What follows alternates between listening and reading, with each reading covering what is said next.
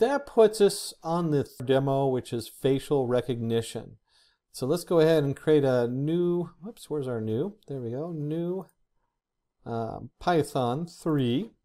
And you could see how you can combine the motion detector with the facial recognition detector. So there's a lot of really cool things we can do here. This will be cross OpenCV facial recognition. Rename. There we go. And so to start with, let's go ahead and import our information on here.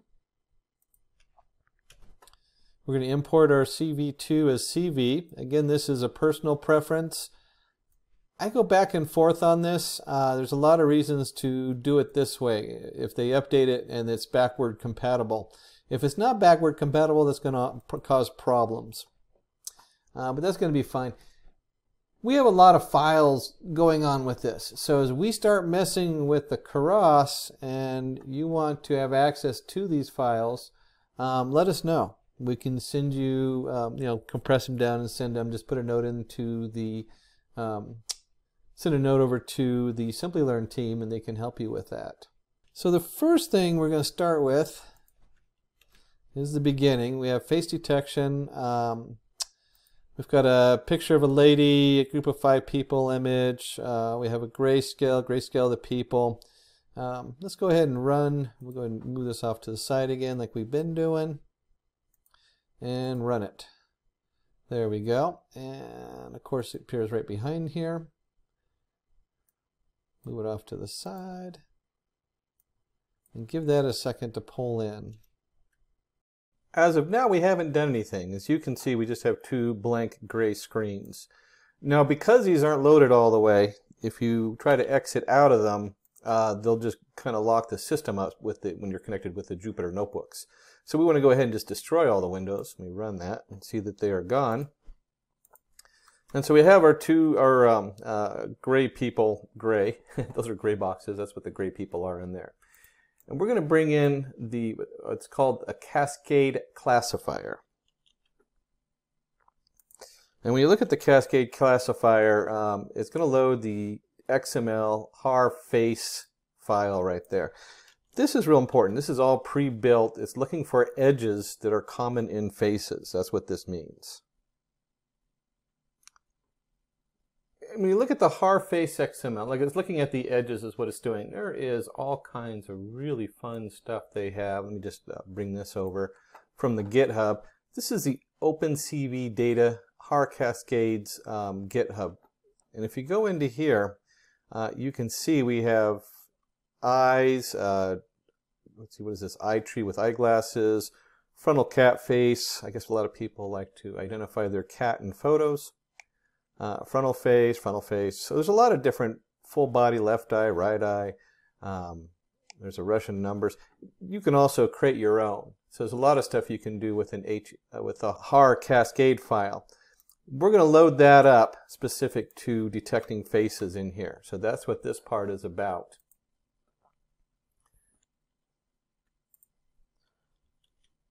Let's go ahead and apply that. And so you can see we create a faces rectangle, har cascade detect multi-scale. We're going to put our gray into there, where we loaded the picture in there. And then it has some scale factor, many neighbors. There's a lot of different things you can do with this.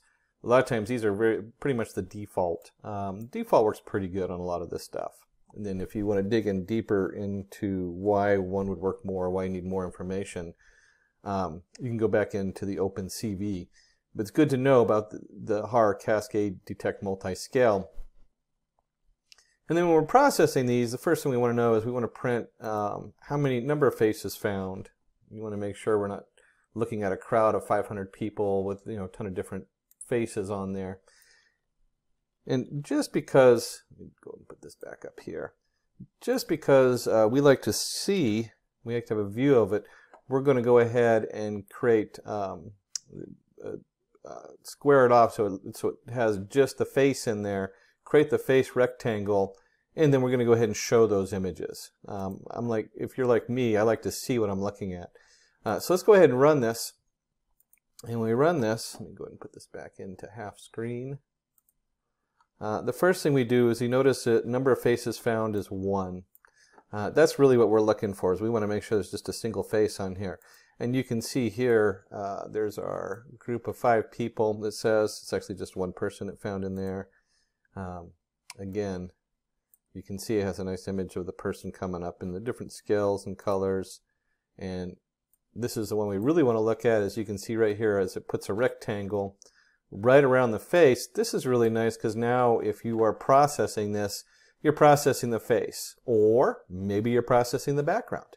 It could be used for either one, to pull the background out from the face and blur it, or take the face and center it. So there's a lot of different things you can do here.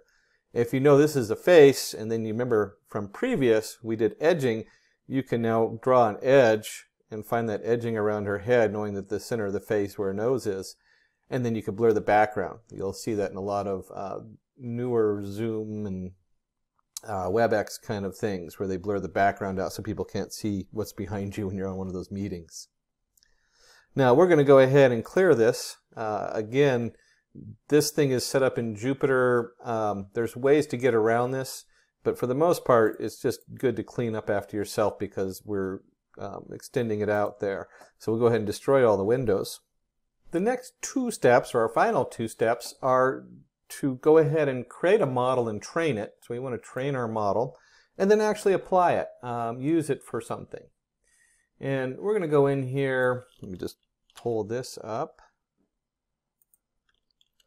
And what we got here is we have our people. We're going to look at pictures of Ben Affleck, Elton John, Jerry Seinfeld, Madonna, Mindy Kaling. These are really easy to pull up images because these are, famous actors. I don't recognize any of them. No, I'm kidding. I actually know all of them. And we've got it in here. We've got it set up in one of the files, and we're just going to print the directory. So you can take a quick look at that and see what we're looking at here. This is where it goes to. Let me go ahead and pull that up so you can see what the actual files look like. And you can see here is drilling down into it. Let me just go under Ben Affleck, and you can see it's all these pictures. So this is what we're looking at, is different headshots of Ben Affleck on here. One of the things to notice is that at some point we probably need to resize because some of these photos are a little bit wider, a little bit taller, and that squishes things and expands them. So a lot of these detections, when we're starting looking at faces, is actually doing its best to do the same thing, compress and expand them into and train it on those different shapes.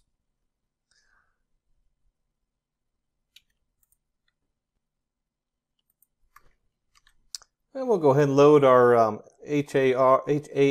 HAR Cascade back in here with our face XML that we had before. Being that we're in Jupyter Notebooks, it's probably still listed in there. We want to go ahead and create an empty array of features and an empty array of labels. And we'll show you what that does here in just a minute. This is for tracking our different features in here. So let's go ahead and we have our features and our labels. Let's go ahead and create the data. This is what we're doing here.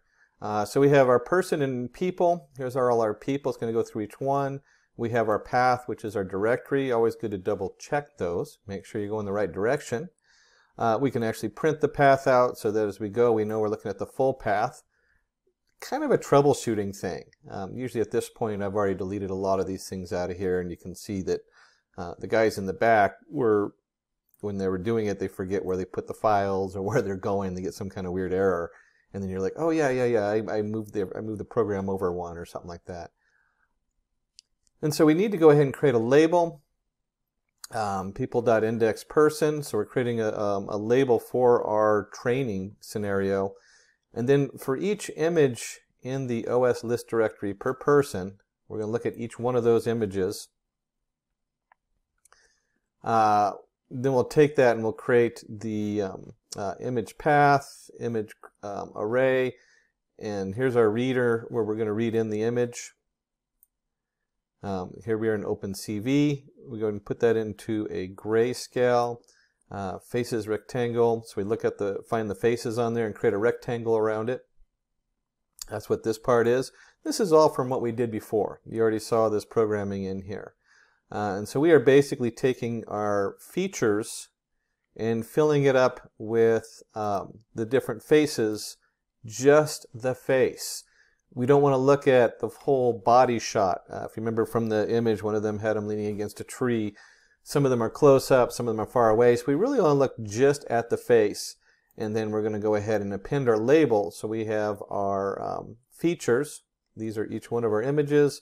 And the label then corresponds to each one of our actors.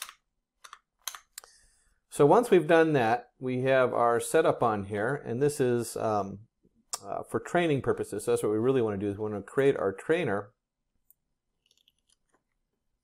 Let me come back down here. Create our trainer. we want to train our model. So here we come in down here. We have our features. We're going to print that the training is done. So it's gone through and it's cleaned up all the features, all the setup in here. Then we have our face recognizer. This is the heart of what's going on. The face recognizer is an LBH face recognizer create. So we're creating a neural network right here. That's the model. And then we take our face recognizer and we train it with our features and our labels. So now we have those different images and we're going to train them on this model here. And then we'll go ahead and just save it. Save features.mpa features and save labels. We're just saving everything. That's all this is down here. And this is interesting because there's so many things we can do down here. Let me just go ahead and run this. And you can see it's going through and it's opening up each of the files. And then it goes through, and the training's really quick. There's not a lot of data in here. There's what, a dozen pictures of each one. This isn't like going through 7 gigabytes of information that takes a day to process in one of these neural networks and trains them, or 2 or 3 days in the case of a project I'm working on. This is just a small amount of data. So it processes rather quickly. Some of the things you can do on here is to increase the data just with these images is you can tilt them. You can take them and tilt it by 15% or 10%. Remember earlier we were looking at all those different commands. That is one of the tricks they use for training a setup and not knowing what angle the person's going to be at. They might only have 12 pictures, and then if you tilt it 15 degrees and 30 degrees in each direction, you've now increased it by a factor of 5. So now you have about 60 pictures that you're doing for each person. So there's a lot of cool things you can do as far as your training setup. We've now created our face recognizer. It's trained, it's ready to go. So the next step is to go ahead and use it, and let's see what that looks like.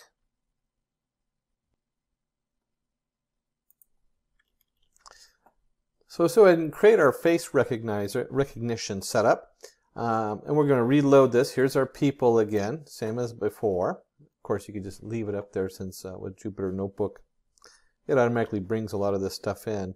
And then we have our features, allow pickles true, so we're loading up our features. Here's our labels. We're going to load our labels. Remember, we saved them up here. And then we go ahead and take our face recognizer and we go ahead and create that. And then we're going to just read the face trained at the YML file we created. So we're just loading back up what we had up here. That's all that is.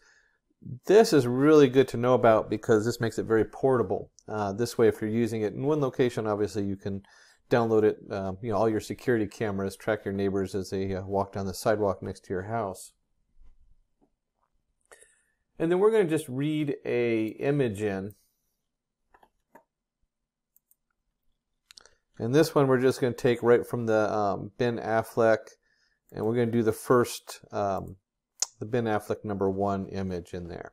That's all that is.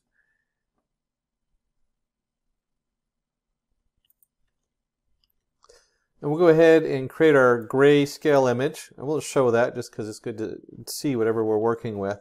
So this is taking our image and converting it to a grayscale. Show person in grayscale.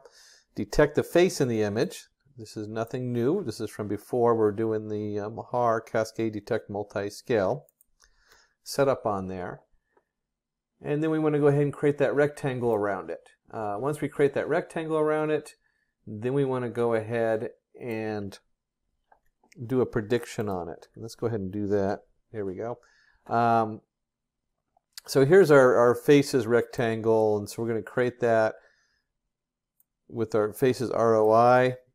And then here's the key right here. Here's our faces recognizer predict. It's going to return the label and the confidence on here. And then we're going to go ahead and print that label with the confidence of, and I'll show the confidence. And then we'll go ahead and put some text on there and print it out. It's always nice to see what's going on, and then another rectangle on there. So we're just showing the image again, so as it comes down. This is the key though, is we want to print out and find out what's the chances of this label being correct. Now, right about now, you should be guessing that it's going to get it correct, and you're going to guess it's going to have a very high confidence rating. And the reason you want to guess that is because we didn't take this image out and switch it around. In other words, this image was part of the training, and so it should have a very high confidence and have it correct because it's already in the model. And let's go ahead and see what happens. We'll go ahead and run this. And you can see the label says, hey, it's been Afflecked with a 99.53%. And if we bring up the images here, whoops, let me go ahead and half screen this again so we can see what we got going here. And for whatever reason, it doesn't want to put them on top. Hold on. I lost my images. There it is, and you can see it appeared up on my far left monitor, which I don't know why I went there. That was kind of weird. And then there's the grayscale behind it. And you can see here we were able to identify Ben Affleck with a confidence of 99.53. Thank you for joining us today with Simplilearn. For more information, please visit www.simplilearn.com. Get certified, get ahead. Hi there, if you like this video, subscribe to the Simplilearn YouTube channel and click here to watch similar videos. To nerd up and get certified, click here.